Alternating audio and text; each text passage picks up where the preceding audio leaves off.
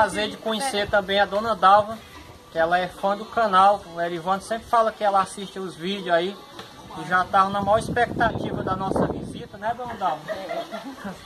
Ficava ansiosa para a gente vir visitar ela. E o seu Raimundo Chaga. O seu Raimundo Chaga é muito conhecido aqui na região, a gente veio perguntando. Todo mundo conhece ele, pessoal. Muito conhecido, graças a Deus, uma pessoa de bem, né, seu Raimundo? Quando a pessoa faz o bem os outros, todo mundo fala bem, né? E fica conhecido. Pois é. E a dona Dalva já tem 70, é? É. 72 anos. Graças a Deus estão os dois aqui lutando. Já criaram os filhos, mas estão aqui, né? Ainda firme e forte, né? Batalhando. Família grande. E muito conhecida aí na região, né? Graças a Deus, todo mundo quer ver a nós. Todo mundo. Daqui do Trairia, Tapioca, Buretama, Mas as amizades ficaram. É verdade. No Purão, naquela região moremos toda. No Cofundo, moremos na Santa Cruz, lá no sertão. Morei na Boa Vista, na Vaqueira. O senhor é vaqueiro? Eu passava em inverno lá. Saía jogado pra praia e no verão levava pra lá. Maravilha. Eu ir ao submestre de mulher, todo mundo me conhece. Falar no Ramos Chaga, todo mundo sabe também. Todo mundo sabe também. Isso que é bom, né? A pessoa ter sempre um caráter. E eu ando só fazendo amizade com a negada, né? Amizade, Ninguém tem o que falar do senhor. Certo. Todo mundo era bem. Pois é, minha gente, é um prazer estar conhecendo esse casal aqui. Igualmente. E eles assistem aí o canal da gente e tem um carinho, um respeito pela gente. E a gente está tendo esse prazer hoje, o Erivando também apresentando aqui o sítio deles, né? As casas são pertinho aqui, a casa do Erivando, que é neto deles. E graças a Deus está tudo bem. E a gente vai estar mostrando mais coisas aí para vocês.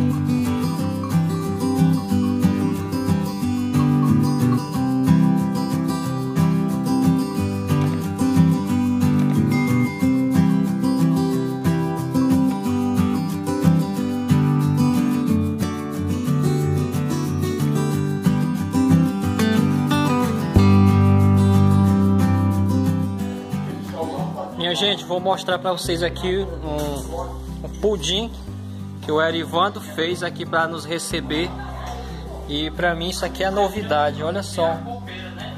É feito de quê? Capim santo. Pudim de capim santo, pessoal. Olha só, eu particularmente não conhecia. Ele agora está cortando aqui. É a sobremesa aqui depois do almoço. E eu não conhecia esse pudim.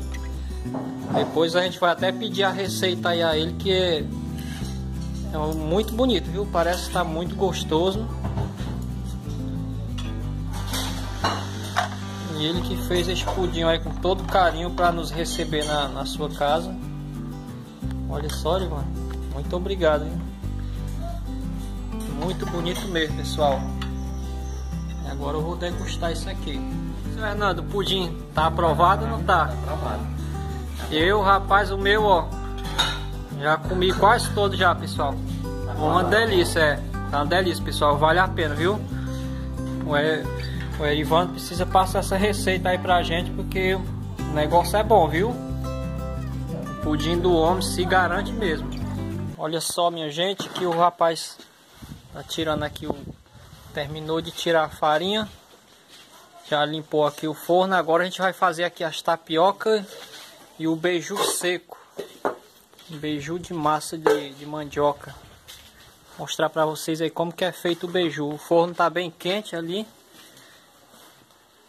Pessoal, nós vamos agora descascar o coco para poder fazer aí a tapioca e o beiju, tá certo? Vou dar aqui meu amigo Erivando. Descascar o coco.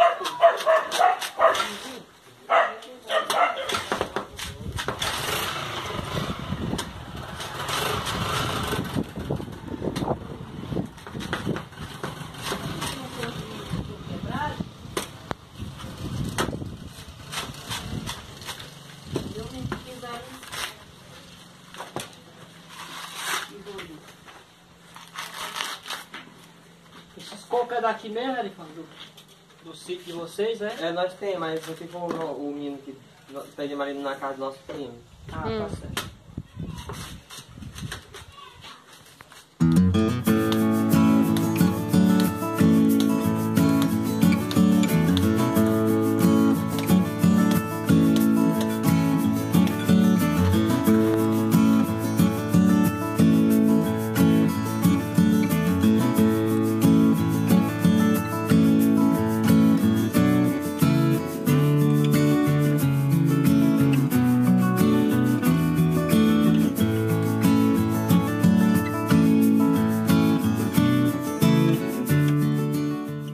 Pessoal, agora nós vamos aqui peneirar a goma. A goma tá fresca, ó. Vamos peneirar para depois misturar ela com o coco e fazer aí a tapioca de forno, tá certo? Então vocês vão acompanhar aí o passo a passo. A gente vai estar mostrando aí como é feita a tapioca de forno.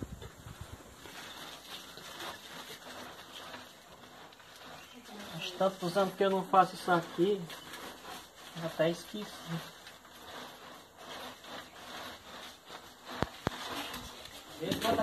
Será que eu vou botar um pau de lenço também? Porque se chegou aqui quente demais. Acho que tá muito quente, tá não? Tem que ser muito quente. Até pra cair o tijolo adiante. Olha, está sempre Eu já terminei de peneirar, agora a gente vai voltar a goma para a bacia. Vamos repor ela novamente na bacia para a gente fazer a mistura do coco. Coco e o que mais, hein? Coco e o sal. Coco e o sal. Pronto, aqui ela vai ser misturada com coco e sal. Vai fazer aquela tapioca deliciosa de forno. O forno já tá bem quente, né? O forno até quente. Pronto, minha gente, agora a gente vai adicionar o sal, né? Aqui umas 2 colheres de sopa mais ou menos de sal. E também essa bacia aqui que é aproximadamente 10 cocos que a gente ralou, tá certo? A gente vai adicionar. Primeiro vou adicionar o sal aqui. Tanto faz adicionar o sal primeiro, né? É. Como o coco depois. Pode pôr tudo? Pode, não? pode. Aproximadamente uns 10 kg de goma fresca. Vai dar bastante tapioca, hein?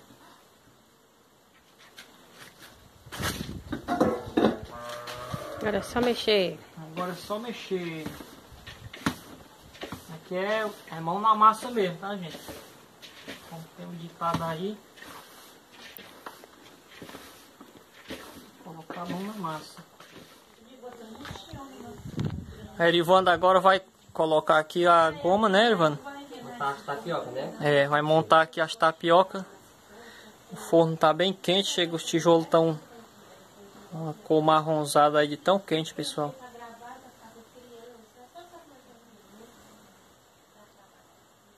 Olha só como que é feita a tapioca.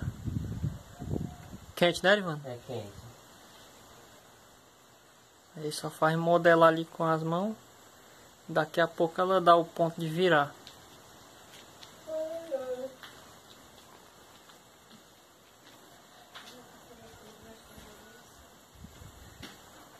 Isso aí, a primeira foi feita. Tapioca de forno. A segunda.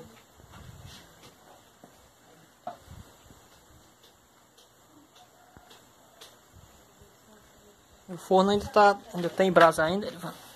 Tem, né? Tá quente ainda, pessoal, ó. Eles não colocaram mais, né? Porque para assar tapioca, se colocar a lenha, aí faz queimar. Tem que deixar só na brasa mesmo.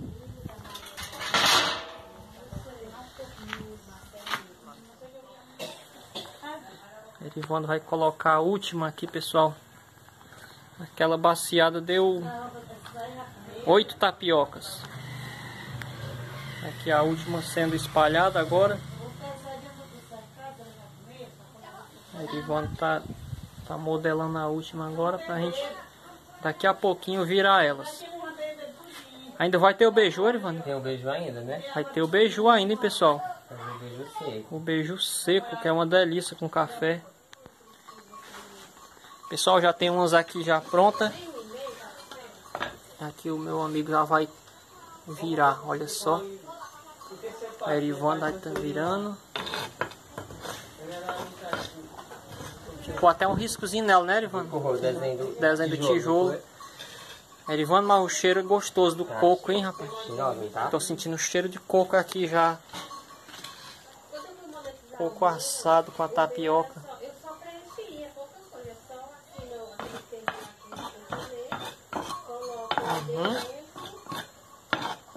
Muito cheiroso, hein, meu amigo? Rapaz, coisa boa. Ali tem mais 6. 6 tapioca para virar.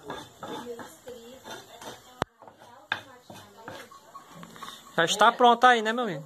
Agora vamos botar aqui, Tarciso, na bacia e depois botar leite de coco, né? Show de bola. Vamos lá.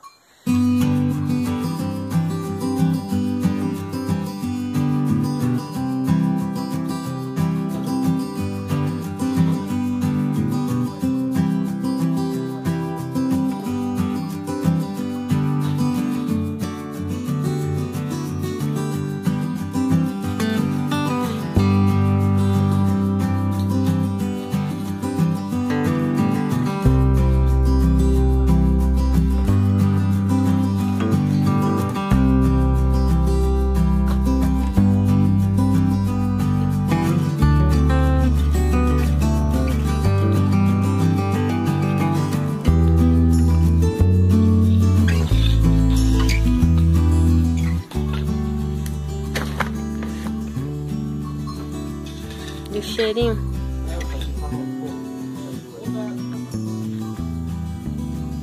Erivando agora vai passar um leitezinho de coco, né, Erivando? A tapioca não ficar muito seca. Ela fica mais macia, gente, ó. O leitezinho de coco aí foi nós que raspamos mesmo e depois passou no liquidificador para extrair o leite. E aí ele molha a tapioca para que ela fique macia por mais tempo. E o cheiro é incrível, delicioso.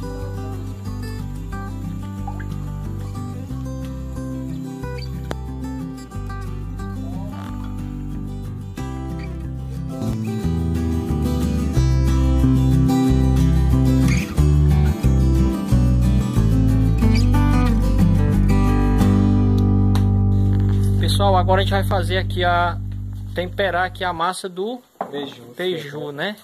Beiju com coco, né? Esse beiju com coco hoje. Sal. Colocar o sal e um pouquinho de coco, né? Mistura aqui. O beiju acho que vai dar menos do que as tapiocas. Vai.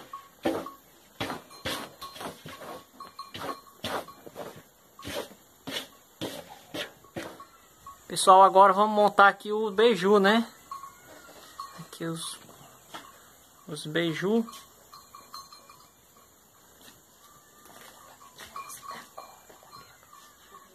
E aqui tem 2 tapiocas terminando de assar ainda.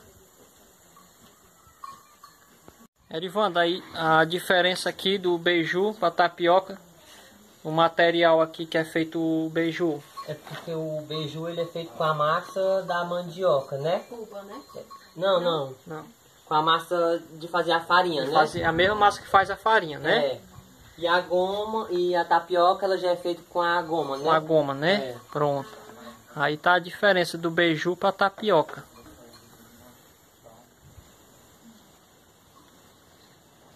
Pois tá aí, pessoal. Daqui a pouquinho nós voltamos aí com o resultado deles já assadinho.